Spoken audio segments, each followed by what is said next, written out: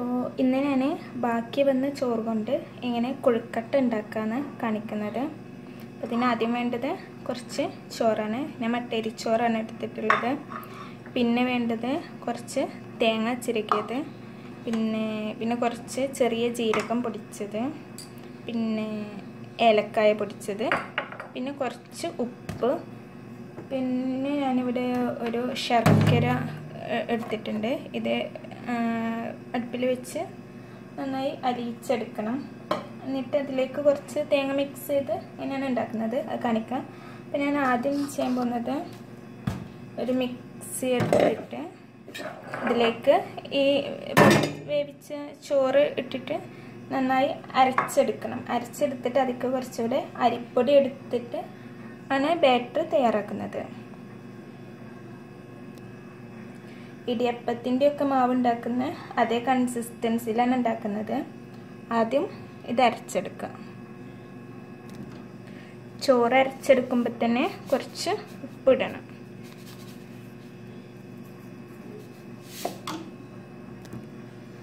ഇത് അരിഞ്ഞ് കിട്ടാൻ വേണ്ടിയിട്ട് ഞാൻ അതിലേക്ക് കുറച്ച് ഒരു സ്പൂൺ പൊടിയും കുറച്ച് വെള്ളവും ആഡ് ചെയ്യുന്നുണ്ട്.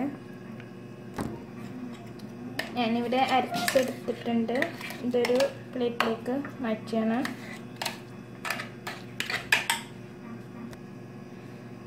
ഇനി അരച്ചെടുത്ത ചോറിലേക്ക് കുറച്ച് പൊടി ചേർക്കണം.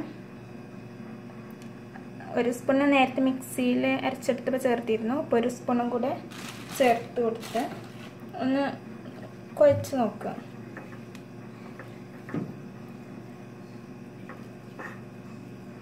നല്ല ലൂസാണ്, കുറച്ച് ഒന്ന് തിക്കാവണം. ഒരു സ്പൂൺ കൂടെ പൊടി ചേർക്കുക.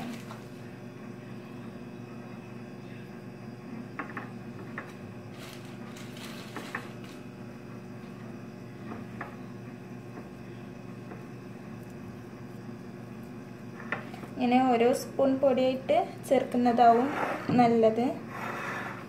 മറ്റേത് നമ്മൾ ഒരു കപ്പിലെല്ലാം എടുത്ത് അങ്ങനെ ഒന്നായിട്ട് ആഡ് ചെയ്യുമ്പോൾ ചിലപ്പോൾ കൂടിപ്പോയാലോ.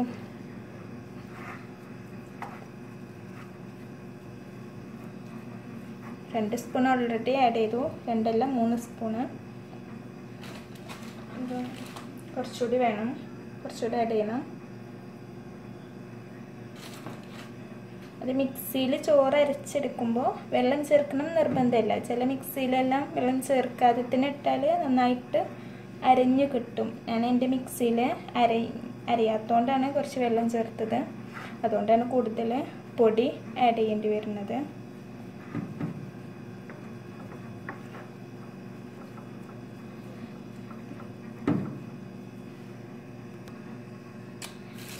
ഇത് കുഴച്ചെടുക്കുമ്പോൾ തന്നെ ഇതിലേക്ക് കുറച്ചുകൂടെ ഉപ്പ് ആഡ് ചെയ്യാം.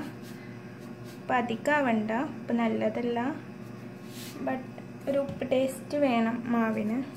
ഇനി കുറച്ച് ജീരകം, ചെറിയ ജീരകം. ശർക്കരപ്പാനി ഉണ്ടാക്കുമ്പോൾ അതിൽ കുറച്ച് ജീരകപ്പൊടി ആഡ് ചെയ്യുന്നുണ്ട്. എന്നാലും ഇതിൽ ഒരു ടേസ്റ്റിന് വേണ്ടിയിട്ട് കുറച്ച് ജീരകവും പിന്നെ കുറച്ച് തേങ്ങ കൂടെ ഇടണം.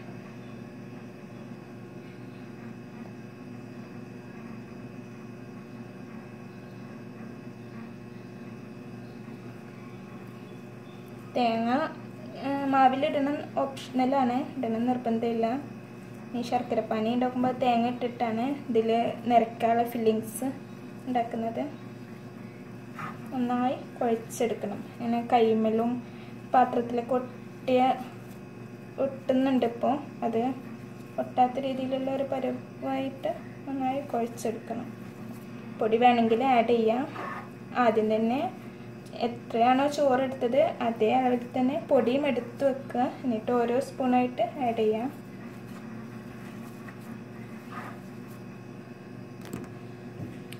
മാവ് ഇവിടെ റെഡിയാക്കി വെച്ചിട്ടുണ്ട്. ഇനി ഇത് മാറ്റി വെക്കാം. ഇനി ശർക്കരപ്പാനി ഉണ്ടാക്കാം. ശർക്കര പാനിയല്ല, ശർക്കര അലിയിച്ചെടുത്തിട്ട് അതിലേക്ക് തേങ്ങ ഇട്ട് ഫില്ലിങ് ഉണ്ടാക്കുക. അപ്പം ഇത് അടുപ്പിൽ വെക്കാം.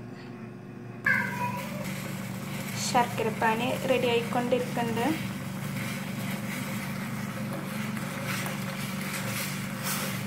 ശർക്കര വെള്ളം കരിഞ്ഞു പോവാതെ നോക്കണം. കരിഞ്ഞു പോയാൽ ചുവ മാറും.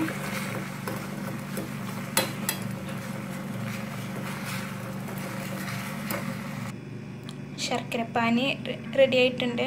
ഇനി ഇതൊരു നോൺ സ്റ്റിക്ക് പാനിലേക്ക് മാറ്റുകയാണ്. അരിച്ചെടുക്കണം.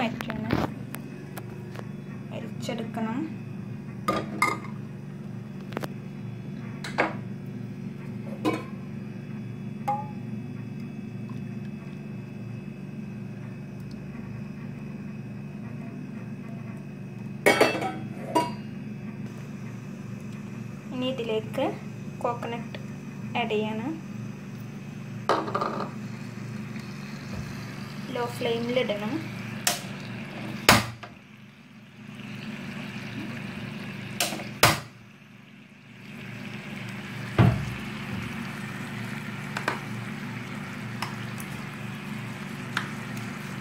ഇതിലേക്ക് കുറച്ച് ഉപ്പും ഇട്ട് കൊടുക്കണം.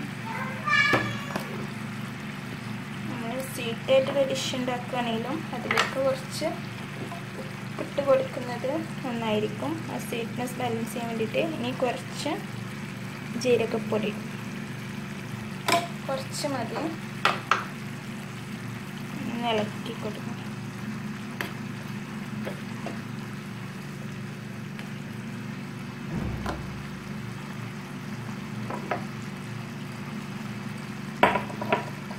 വേണ്ടത് കുറച്ച് ജീരകപ്പൊടി ഇട്ടു. ഇനി ഏലക്കാപ്പൊടി നന്നായി മിക്സ് ചെയ്യാം. മിക്സ് റെഡി ആയിട്ടുണ്ട്. ഇതൊന്ന് ചെറുതായി തണുത്ത ശേഷം നമുക്ക് മാവിൽ ഫില്ല് ചെയ്യാം. ഇനി ഇതെങ്ങനെ കൊഴുക്കട്ടാക്കിയെടുക്കാൻ നോക്കുക.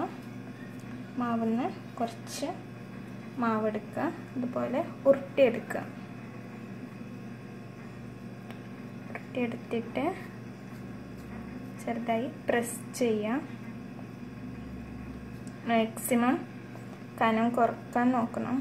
കനം കുറച്ചാലേ ടേസ്റ്റ് ഉണ്ടാവുള്ളൂ. മാക്സിമം ഒരുപോലെ പരത്തിയെടുക്കാൻ നോക്കണം. ഇതിൻ്റെ നടുവിലേക്ക് ഈ ഫില്ലിങ് വെച്ചെടുക്കുക. തേങ്ങയും ശർക്കരയും കൂടിയിട്ടുള്ള ഫില്ലിങ് കുറച്ച് എടുത്തിട്ട് അങ്ങനെ വെച്ച് കൊടുക്കുക.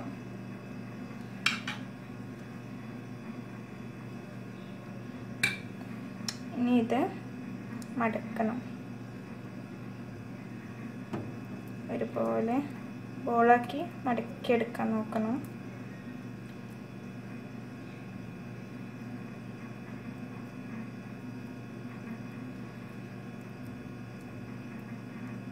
ചോറ് കൊണ്ട് ഒരുപാട് ഡിഷ് ഉണ്ടാക്കാൻ പറ്റും. കഷ്ണം കളയാൻ പാടില്ല. അപ്പോൾ ചോറ് നമ്മൾ ഇങ്ങനെ മാക്സിമം കളയാതെ നോക്കി ഇതുപോലെ വേറെ എന്തെങ്കിലുമൊക്കെ ഡിഷാക്കി മാറ്റിയെടുത്താൽ നമ്മളും കുട്ടികളൊക്കെ കഴിക്കുമല്ലോ.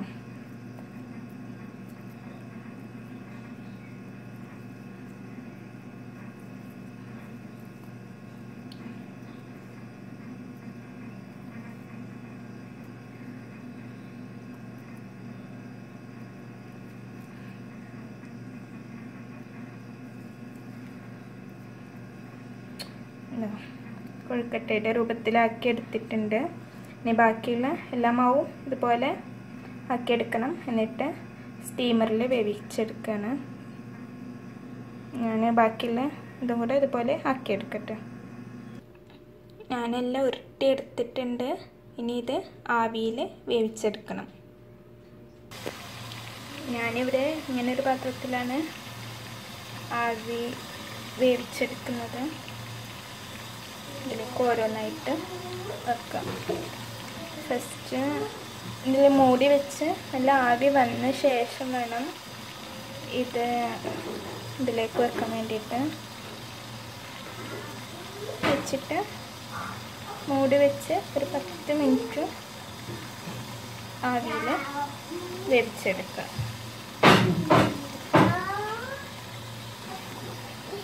ഇങ്ങനെ വലിയ പാത്രത്തിലാവുമ്പോൾ എല്ലാം ഒരുമിച്ച് വേവിച്ചെടുക്കാൻ പറ്റും.